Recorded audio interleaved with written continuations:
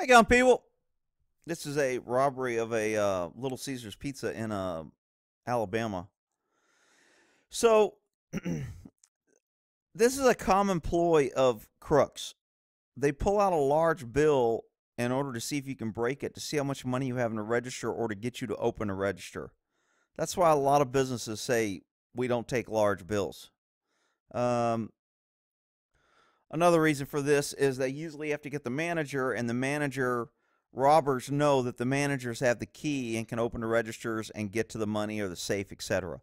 So if you want to identify the manager, that's what they do. So this guy is using, to me, in this tool, he wants to identify the manager who can open it, and he's trying to get large bills and act like he has money. Therefore, he gets people to drop their guard. This guy has money. He's not going to rob us.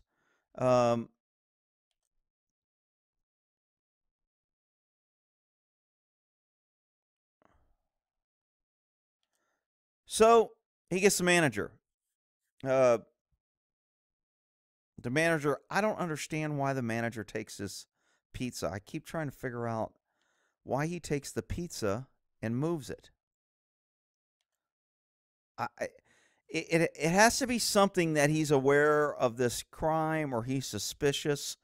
Why would you take a guy's pizza if you're just going to charge him or give him change? I'm a little confused on how that's going on there. Maybe somebody can clear it up in the comments.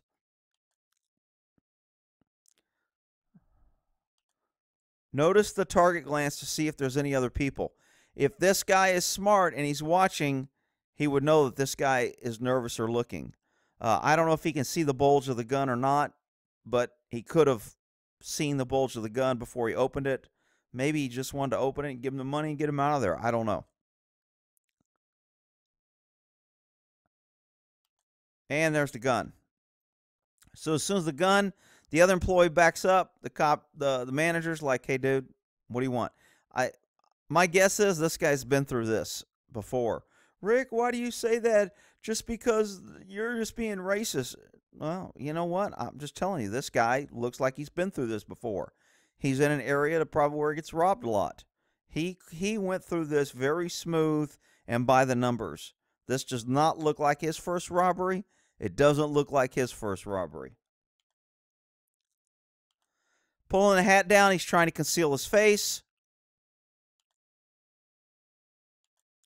Somebody walks in. When this guy hides the gun, when this guy walks in, to me, that's an indicator that this guy doesn't really want to take over, and he's not. I mean, most crooks, if they have a gun, they're going to rob this guy and this idiot on the phone that doesn't look up.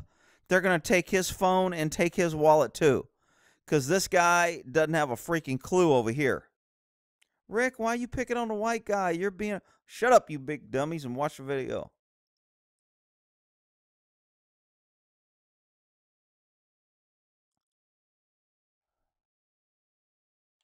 So he puts the gun away and there's no threat. This guy, defense, when he goes to court, and I know people are going to think it's crazy, the defense attorney is going to argue that he put the gun away, and when he took this money, it was not by force or threat because he removed the gun. This guy just gave him the gun voluntary because he saw the gun and he was scared before, but he did not use the gun to get the money. That's what they will argue in court. They're going to say, how is this guy a threat? And Mr. Manager, this is the defense talking, you said you were scared and that's why you gave him the money. Why were you scared? He didn't even have a gun in his hand. He had put the gun away. Why did you continue to give him the money? They're going to try, because that's what liberals and defense attorneys do, is they always make the victim the bad guy and they protect the real bad guy.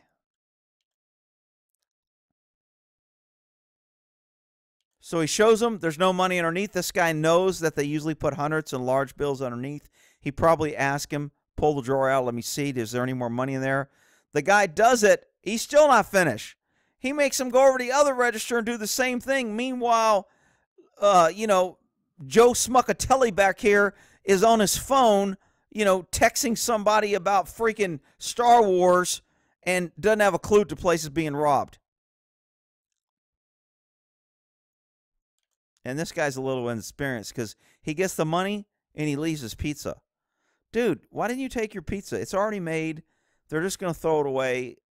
Take your damn pizza if you're taking all the money. Gives him all the money. This manager's just going through the motion. No problem. Let me give you the money. I don't want any problems. Here's the cash. Have a nice day. And he leaves his pizza.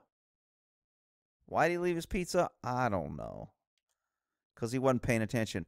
Meanwhile, Smuckatelli is coming up to order his pizza. He'll probably get this one. Hey, we got a special on this one. The robber left it after he took all the cash. Probably just a few mushrooms missing. You want this one? All right, we'll end that there on situational awareness. This guy did pretty good. Hey, no reason to be a hero. Guy showed a gun, give him the money. This job isn't worth getting shot. Let the guy get out of there. This is probably ideal. The company's going to be like, hey, you did a good job. Government's going to be like, you were a good victim.